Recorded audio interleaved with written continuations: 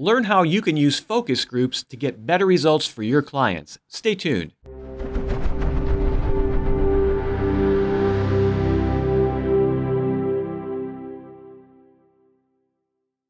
Thanks for tuning in today. To help you learn more about how you can use focus groups to improve the results you get for your clients, I've invited Andrew Garza to join us. Thanks for joining us today. Michael, thanks for having me.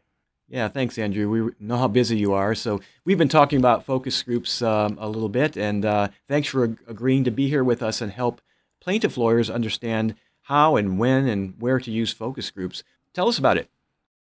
Sure. So, we have a saying in our office when someone asks a question, and we'll give them a direct answer most of the time, but the response often is focus group it.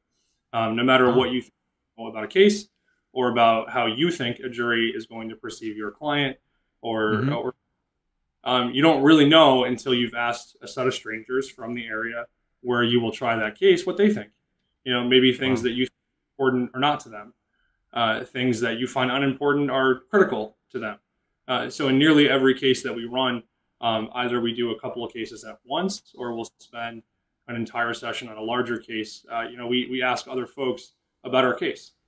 Wow. See, that sounds like such an easy concept, but to me, I'm kind of a systems guy. I would think, where do you even start to put these people together, and where do you do this and things like that? How did you get started? Sure. So, it's important to pull from the area where you're going to try the case. So, Craigslist is still alive and well for that purpose.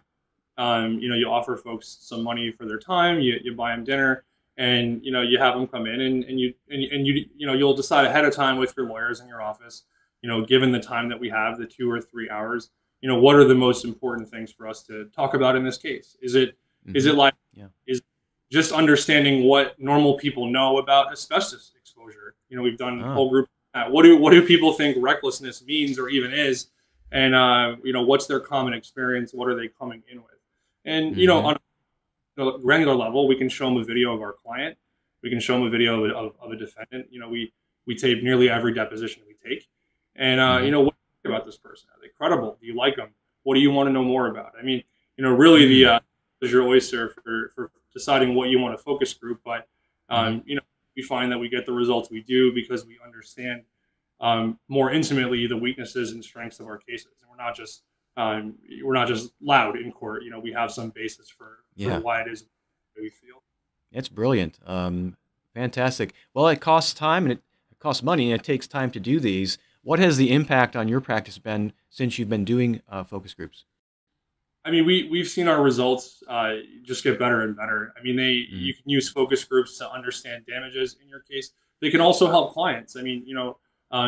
Sometimes clients may have different opinions on the values of cases, and it can help to see what 8 strangers think about your case. And that can be sobering, or it can be exciting depending on what the feedback is. But it's made us more comfortable trying the cases that we try.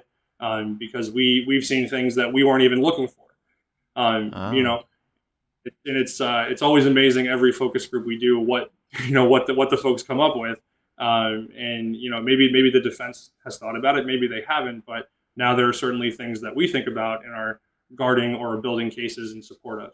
Yeah, fantastic. Well, that's fascinating. Thanks for sharing your story and your success of using focus groups. If someone another lawyer wanted to get in touch with you, maybe ask a question or two, would you be willing to speak with them?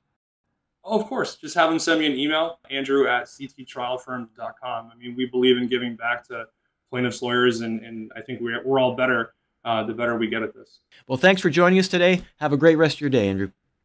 Thanks for having me, Mike.